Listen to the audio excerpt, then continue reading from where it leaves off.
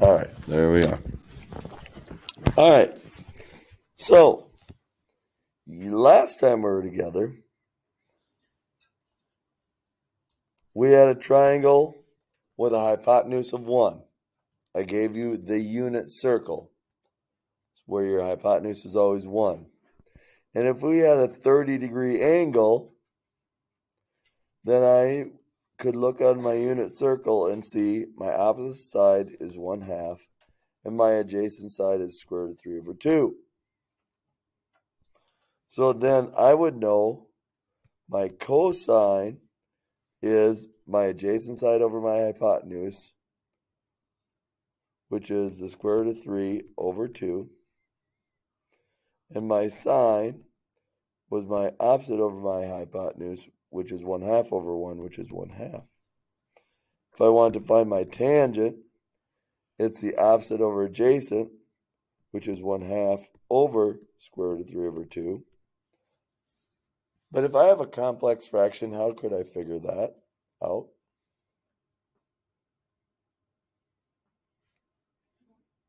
Multiply by the denominator of the denominator to get rid of the complex fraction. So I get 1 over the square root of 3. Can we leave square root of 3 on the bottom? No. So we have to multiply top and bottom by square root of 3. So you get square root of 3/3. We could find cosecant, secant, and cotangent as well. Okay, so that's what we did last time. Now, this is all the cosine of 30, the sine of 30, the tangent of 30, and so on. Okay? What if we have, like,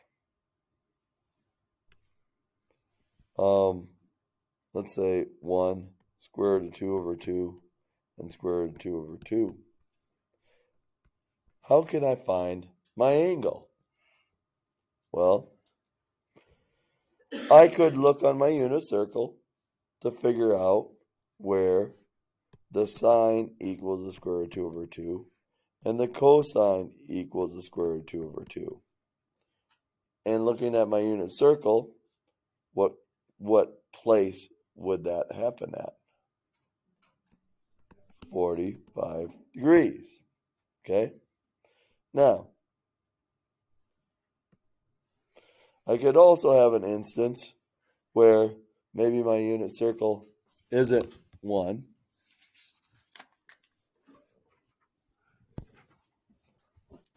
Maybe I have a 5 here and a 3 here and a 4 here.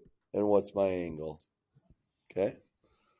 Well, here you'd grab out your handy-dandy calculator, because I could use any trig function because I know all 3 sides. If I use opposite over adjacent, what trig function is opposite over adjacent? So the tangent of some angle equals opposite over adjacent. To get my angle alone, I have to move my tangent to the other side. So my angle equals the inverse tangent of 3/4. So on your calculator, you'd push secant tan 3 divided by 4 equals. And what do you get?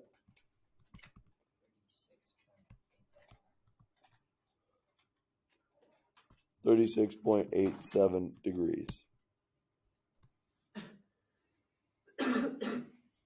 Okay?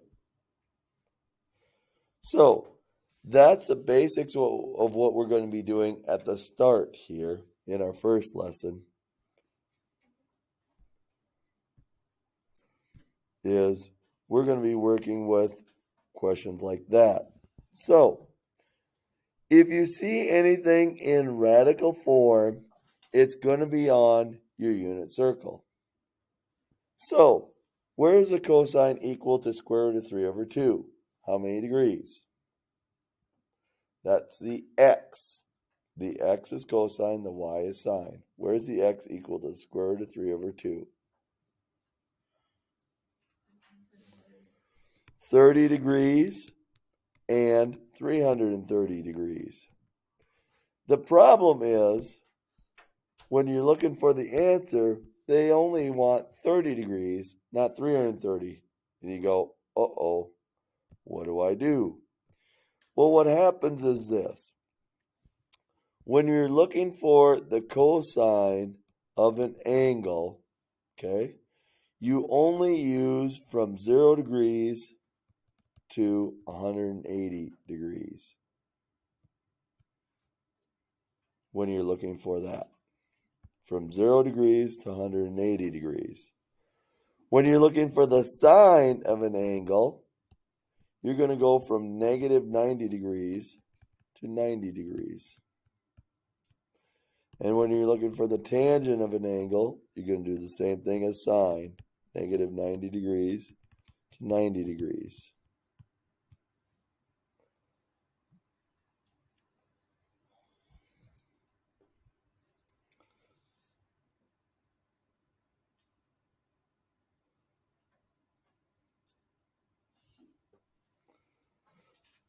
All right. So number 2 says, use a calculator to find an acute angle that satisfies this equation.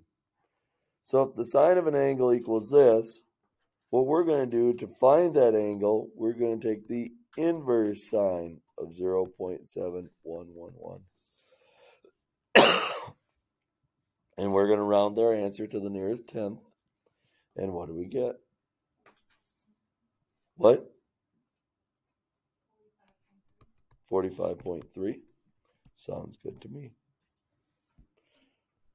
Again, if it's tangent of 1/6 and says round to 1 decimal place, we use the inverse tangent, second tangent, and then 1/6.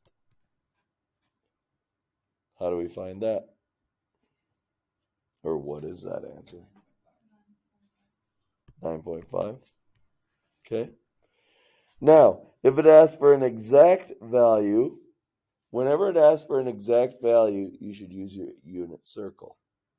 Okay. Now, your calculator will give you an exact value too. Okay.